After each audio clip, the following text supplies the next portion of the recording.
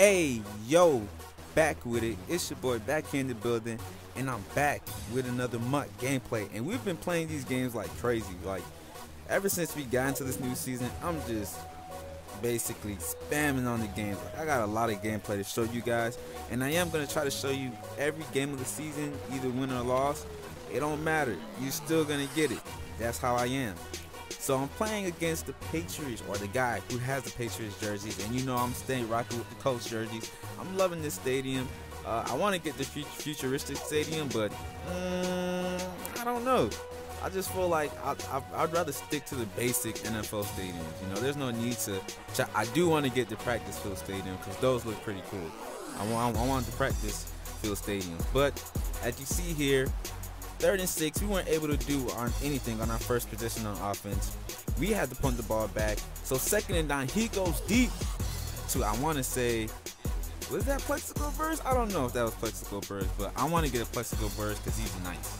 2nd and 5, passes it off to, I think, Mercedes Lewis, as it says on the back of his jerseys. Yo, when I play someone, I don't know who they have on their team. I just play them, and then, like, I forget who they have on their team.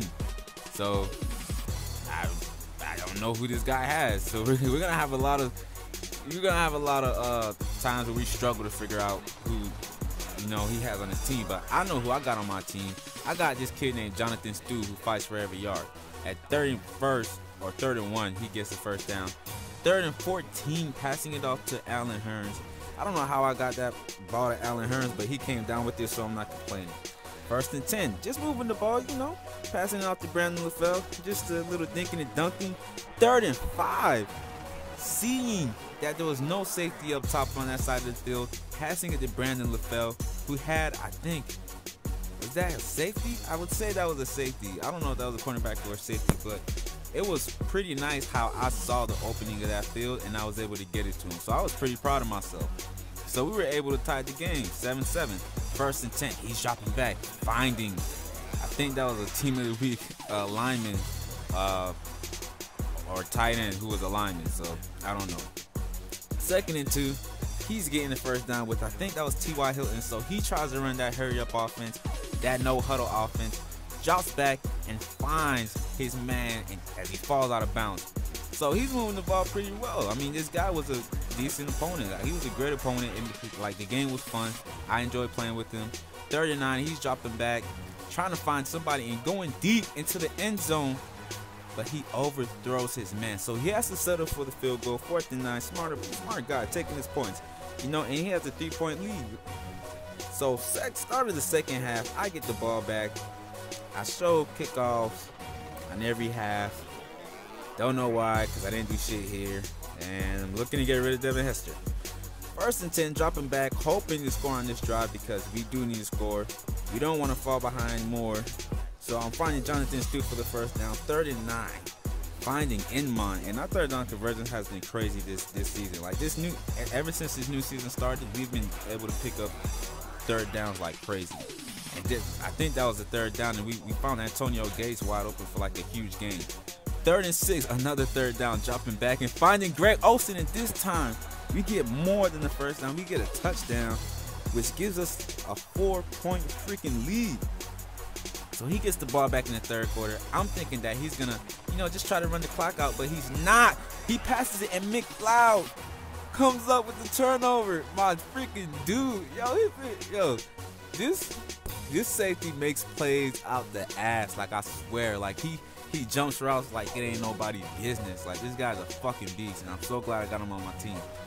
But we didn't do shit on that drive, so we have to settle for the field goal, which would prove costly later in the game. It would, believe me. So 1st and 10, he gets the ball back, and he runs that wide receiver screen, and I ran zone. And as we all know, playing zone on a wide receiver screen, it never works. So 2nd and 11, dropping back, and I get the sack with Cameron Wade. 3rd and 18, he's dropping back, and I get another sack with Willie Young. So that's 2 sacks by my 2 ends.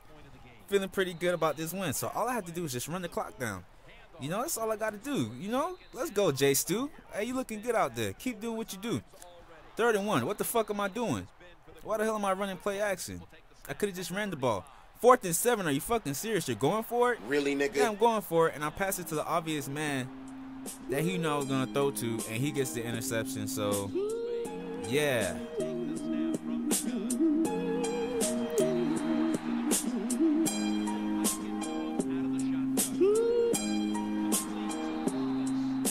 Oh, he caught it. Okay. Okay. 4th and 5. Let's go, defense. Let's go. We got this. We got this. Just one more stop. Come on, defense. Let's go, defense. Let's go. Oh. Okay. Oh yeah, that's nice. That's nice. Okay. Oh, you going for two? Oh, you got the 2-point conversion. That's wow. Okay.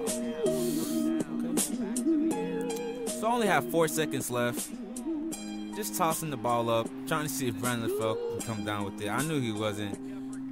I knew the game was over by then, and yeah, dumb decisions cost me the game. To do play action on 3rd and 1, and then to go for it on 4th and 7. I mean, if I would have just punted for it, he would have had more of a field to get down and to get the touchdown. But yeah, that's dumb decisions. But like the video if you enjoyed it. If you're new to the channel, subscribe, and I will be back with more MUT gameplay. This your boy Jeff the Meth, and I'm signing out. Peace.